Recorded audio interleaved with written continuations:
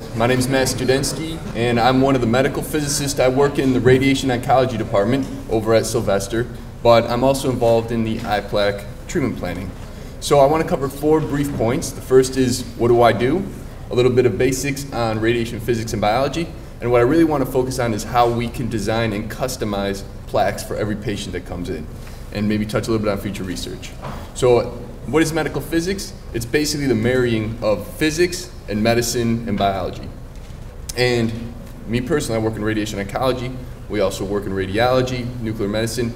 Anything that has to do with delivering radiation to humans, that's what our job is. Our job is to make sure that's done safely, done properly, done efficiently. So with plaques, we work as a team. We have the radiation oncologist, we have the medical physicist, and we have the ophthalmologist, and we all come together when we design these plaques. So what we're talking about is we're delivering, it's called brachytherapy. We're taking a radioactive source and we're either putting it inside the tumor or very close to the tumor to deliver radiation dose and effectively kill the tumor. And we're talking about electromagnetic radiation, and specifically very high energy. These are X-rays and gamma rays. And the light around us is all electromagnetic radiation, but this is actually high enough energy to be able to rip electrons off of atoms. And by doing this, when this radiation comes into your cells, into the nucleus, and this is tumor cells, healthy cells, it actually can damage the DNA. Sometimes this causes the cell to die. The cell can sometimes repair itself. But what we take advantage of is this is more effective at killing cells that divide quickly. Tumor cells divide very, very quickly, so radiation is very effective at killing tumor cells while still sparing the healthy tissue, which is ideally what we want. So, like Dr. Haber said, this is the periodic table.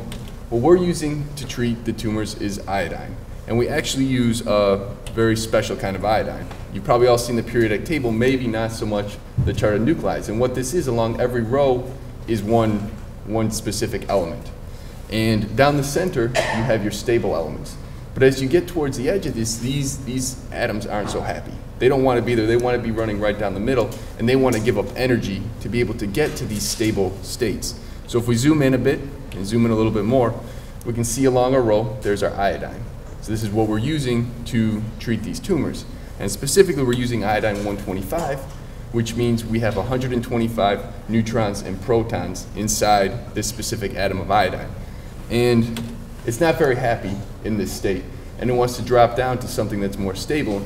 And in doing this, it actually releases energy. And that's our gamma ray that we use to kill the tumor cell and destroy the cancer. So what we do is we take this iodine 125 and we can place it inside a seed. And this is actually the seeds we use when we design our plaques. They're about 5 millimeters long, about 1 millimeter in diameter. And there's our iodine 125, and it's encapsulated in titanium. And what we can do now is, what we're looking at are our standard COMS plaques. Dr. Haber mentioned the COMS, the trial. These are our historic plaques, and we still use them today because they're very effective. And what they are is they're actually like a silicon-based material that we can add all these seeds inside. I don't know if you can see the little slots, but the seeds, those radioactive seeds, sit inside this material, and then they go inside this gold plaque.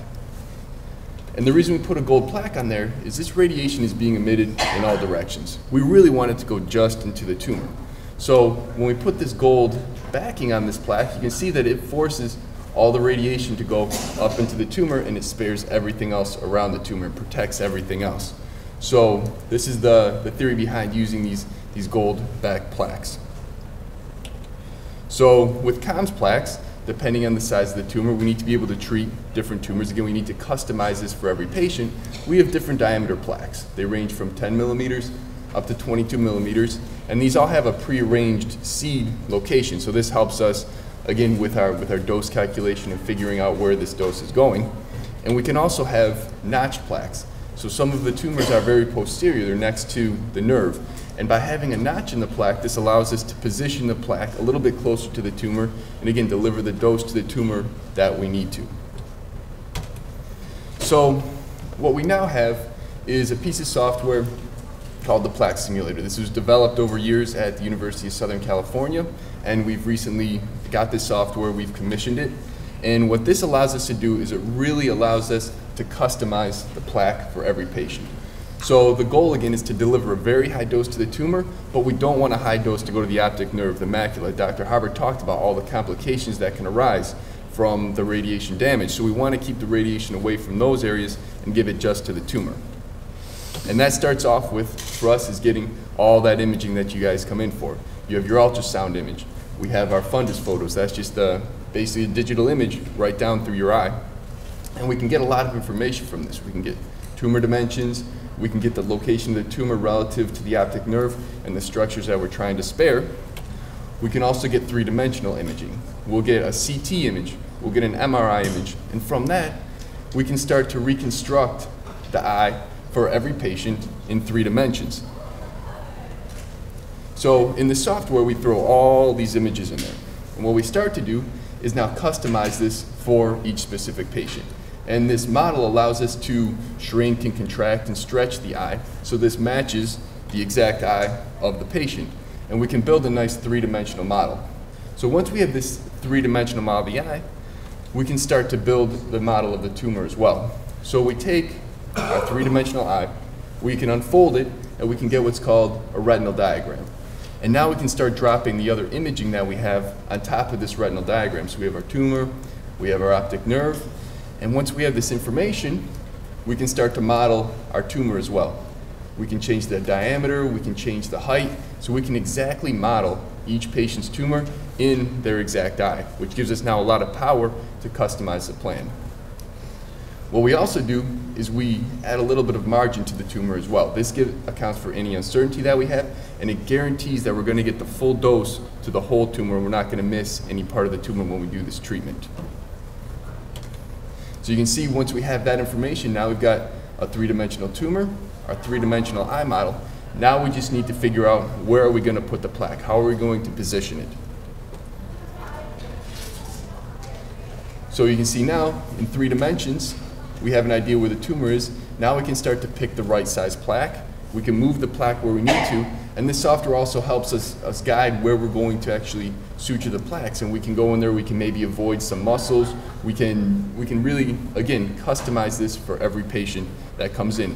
And the last step we need to do now is, now that we have the right plaque size, we know where the tumor is, we know how big it is, we know where it is in relationship to the rest of the critical structures, is we need to figure out how much activity, how many of those sources, and how strong do those sources need to be to get the prescription dose to the whole tumor. So the way we do it is we need to prescribe 85 gray to the tumor. That's our prescription dose. We want the whole tumor to get 85 gray. This will be enough to kill all the cells. We prescribe that to either the apex of the tumor, so the highest point of the tumor, or maybe even a little beyond that tumor if we think there might be some cells still hanging on out there.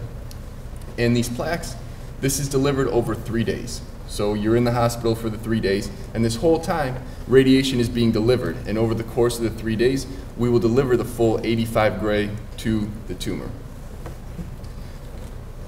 So once we tell the system how far we need to get the dose pushed away from the plaque, it'll let us know what sort of seeds do we need, how much activity do each of these sources need to be. And once we have that information, we can actually calculate where the dose is going to go in 3 dimensions. So we have our 3-dimensional eye model, we have our 3-dimensional tumor model, our 3-dimensional plaque, and now we can start making sure that these isodose lines, so each of those is a different dose level. As you go farther away from the plaque, you're down to your 30 gray, and there's our prescription dose of 85 gray. We can look on all our images and make sure that our full tumor is being covered by the prescription dose. And we can also look at our critical structures like the optic nerve to make sure they're not getting too much dose. We can look at this in 3 dimensions. And again, you can see there's our 3-dimensional tumor, there's our plaque, and you can see our isodose lines, in this case giving the full dose to the tumor like we want to. So we can also quantify this a little bit more to make sure we really have fully optimized this plan as much as we can. So what this is called is a dose area histogram. So we've taken all the tumor, which is this brown line, the green line, which is our tumor plus margin, and all our critical structures, so our optic nerve, our macula, the areas that we don't want to get dose. And what this is showing us is the dose on the bottom, on this axis here, and on this axis we have the percentage of that structure that's getting covered. So in this case, we want our tumor and margin to at least get 85 gray, and we can see that actually 100% is getting more than 85 gray. So in this case, we know we have tumor coverage, and what this also shows us is here's our optic nerve down here getting less than 50 gray, so that's ideal. What we want to see, all our critical structures down here getting almost no dose with great coverage to the tumor. And really, this helps us, again, what I said, optimize the plan. So let's say hypothetically, we had shifted the plaque slightly. We can see now, here's our tumor is only getting 75% covered. So in this case, we would have to go back, maybe move the plaque around a little bit, maybe change some of the seeds, maybe try a different size plaque, because not only are we not getting the coverage that we need to the tumor, we're not getting the full dose, but at the same time, we're giving a very high dose to the macula. So again, these are things we look at, and using this information, we can really customize and optimize the plaque. And the ways we can do that are, we can maybe try a different plaque. So instead of using a standard round comms plaque, maybe try a notched plaque, especially for tumors that are right up next to the optic nerve. What we can also do is we can change the activity of the sources. So let's say we've got the plaque positioned perfectly where we want, and we're still missing a little bit of coverage. We can see from our dose area histogram that we're not getting 100% coverage. We can increase the activity of a source next to that and be able to push the dose where we want to. Or let's say we're too close to the optic nerve and the optic nerve is getting too much dose. We can reduce the activity of the sources near there and pull the isodose lines away from those critical structures. So another freedom that this software gives us is it gives us freedom to move away from comms plaques and do more exotic type plaques. These are called eye physics plaques. The main difference is instead of having the sources in this silastic silicon material, these sources actually sit in the gold plaque itself in these grooves. So the advantage of that is this helps direct the radiation more, again, into the tumor and not to the surrounding structures. And you can see that here. With a comms plaque, these lower dose isodose lines spill out a little bit more. See, they fall out laterally, whereas with the eye physics plaque, it's much steeper. You can also see the effect on these higher isodose lines. They're much more directed directly into the tumor versus the comms plaques that sort of spread everything around. The eye physics plaques are also a little thinner, which allow maybe for easier implantation sometimes. The one downside of the eye physics plaques is they don't allow you as many places to actually suture to the eye, so there's a little bit more uncertainty there.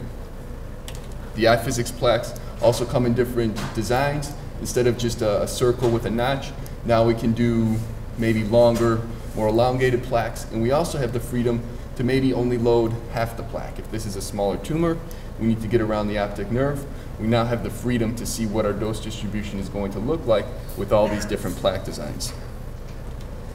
And with this new software, this gives us a lot more freedom. Like Dr. Harb was saying, there's clinical trials for our immunotherapy. We can also do clinical trials in terms of our dosing. Maybe we can lower the dose, which helps us to reduce the dose to our critical structures.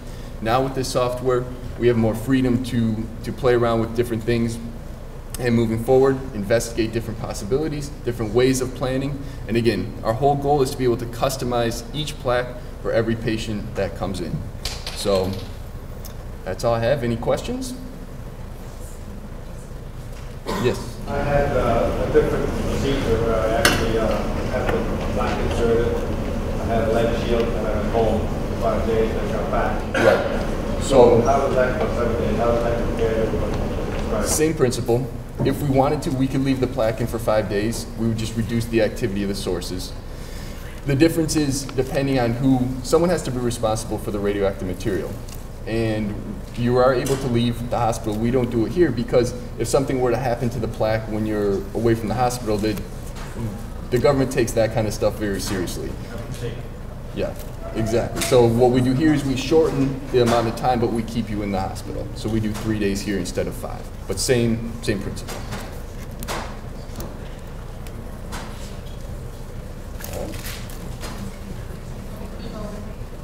Oh, another question? Just a quick question. Yeah. The software is used throughout the country now. Would you say it's on every plaque? It's not on every plaque. It's becoming more and more widespread. It's trying to become commercialized. It's actually going through FDA approval right now. But no, not everyone has it. Everyone has their own way of doing it. But again, we felt this software gave us a lot more freedom, a lot more ability to do things that we wanted to do. Great. So